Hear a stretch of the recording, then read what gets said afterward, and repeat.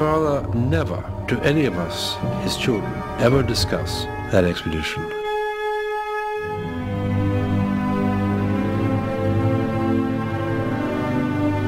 Men wanted for hazardous journey, bitter cold, small wages, long months of complete darkness, constant danger, safe return doubtful, honor and recognition in case of success.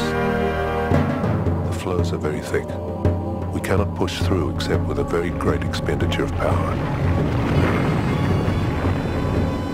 Temperature suddenly dropped from 20 degrees above zero to 20 degrees below it, and the whole sea froze over and we froze in with it. The ship can't live in this. What the ice gets, the ice keeps.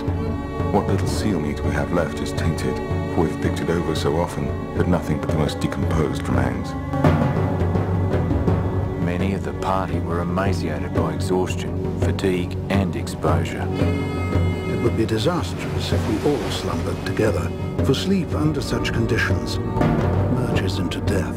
Polar exploration is littered with dead bodies. If I can't cross the continent, I'm going to bring all my men back alive.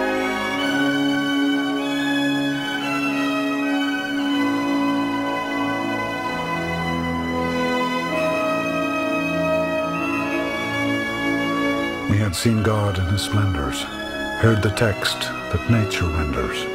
We had reached the naked soul of man.